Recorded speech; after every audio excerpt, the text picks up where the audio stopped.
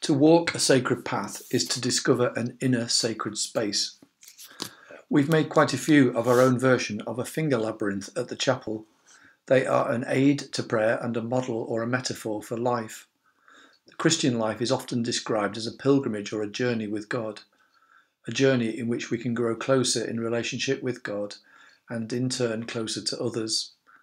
Unlike a maze, the labyrinth only has one path which takes you to the centre. In life, as in the labyrinth, we don't know where the path will take us.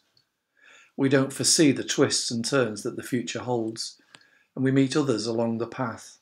Some we meet face to face, stepping aside to let them past. Some catch us up, and others we pass along the way. We know that the path will eventually arrive at the centre with God. As we move towards the centre, we can focus on letting go of worldly matters and bringing ourselves fully before God.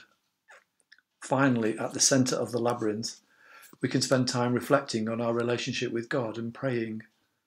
At the centre, we can rest, watch others and pray. Eventually, however, we sense the need to return, to move out into the world again, renewed and more ready to face the challenge of the day. Lord, in the rhythm of our days, help us to take time to journey towards you and grow closer to your love. Amen.